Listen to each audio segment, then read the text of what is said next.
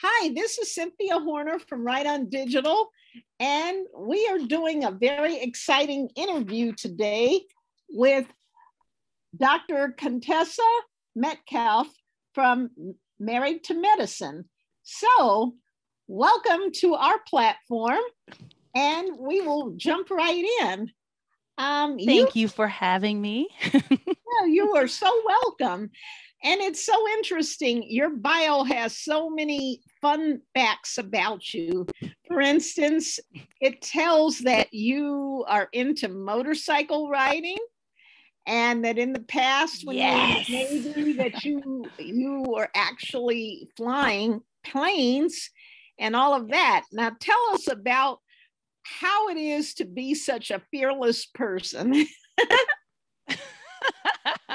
You know what it is? I think I grew up like really sheltered, right? And so I just always wanted to have experiences. I felt like, I'm from Kansas City, Missouri, actually, the Midwest. And I just felt like I wanted to see what was out there in the world. And I wanted to experience as many things as I could.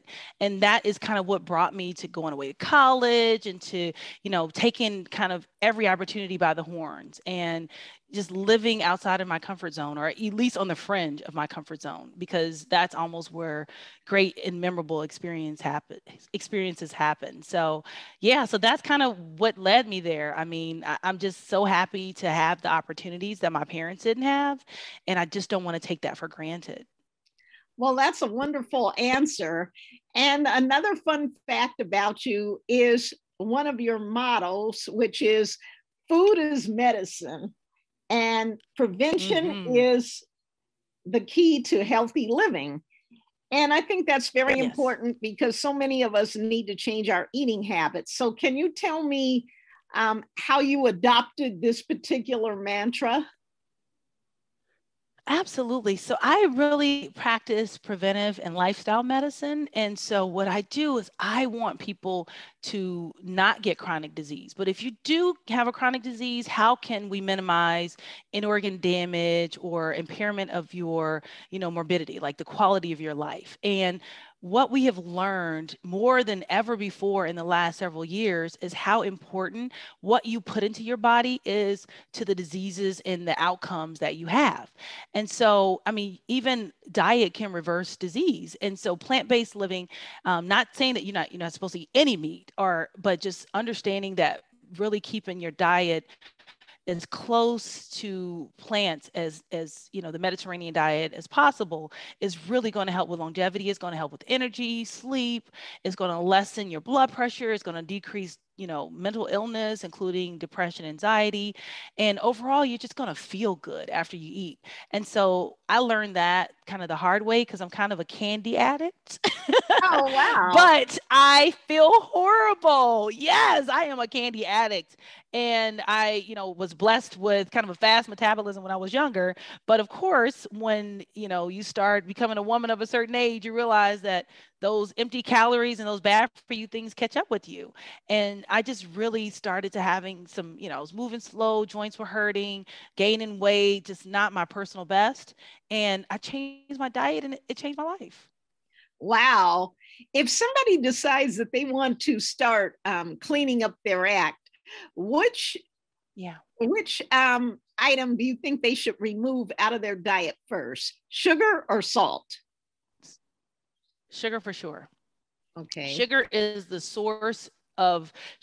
worst thing that actually anyone could ever ingest.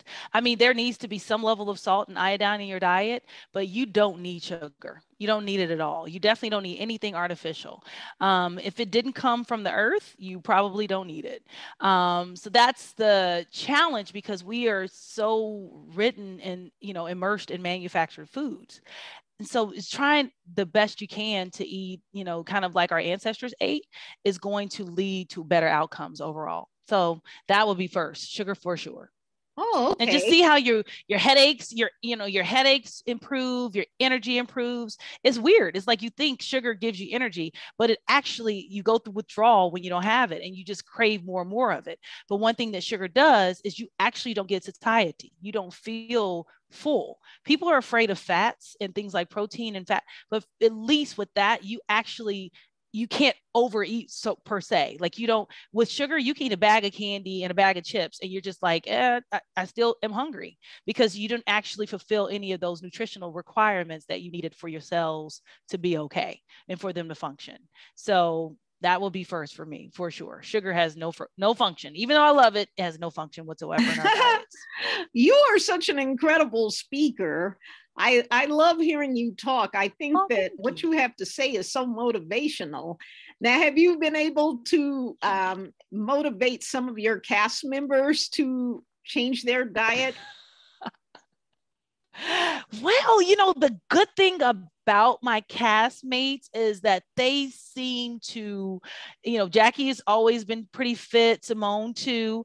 And I think some of the women I was on a fitness journey this year. I did a fitness competition and I've noticed that a couple of the women on the show are also kind of partaking in some of the lifting weights and resistance training. They don't necessarily credit me, but you know, they didn't do it before I did it. So, you know, I'm just going to say sometimes imitation is the biggest flattery, you know, right? So yeah, you're right about so I think some people are, but I don't want to take credit for it. But you know, yeah, I think I have had a positive influence on some people. Now, how do you enjoy being on this type of series? Because of course you get a lot of visibility, and I'm sure your family, everywhere they go, people say, "Hey, they're connected to women from married to medicine." So, what have been some of the interesting highlights from being involved with reality TV? Well, one of the biggest benefits for me, I'm a female veteran. I was in the Navy. And so I think one thing that people don't really necessarily associate with the military is kind of a regular, like, you know, just a regular person, right? An educated woman. And there are several of us in the military, and the military is actually has been instrumental in the success of my life. So one, that is something that people have reached out to me and said, because of, you know, you showing me that regular, you know, like just not, because you sometimes will think kids go to the military, people go to the military when they're in trouble or they don't have any options or they don't have a plan. And it's actually a corporation just like anything else. And we want the top and best minds. And I actually I did my first residency in the Navy and they paid for my medical school.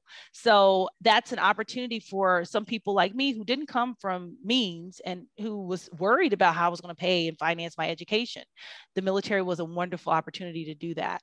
And so showing people and people who have come to me and said, I've encouraged my child to consider that, or I've done it myself. I wanted to go to grad school and I couldn't come up with the money, or I'm a single parent and I was looking for a career choice. And this has been a resource for me. So that's one. And the second one is because I didn't come from means.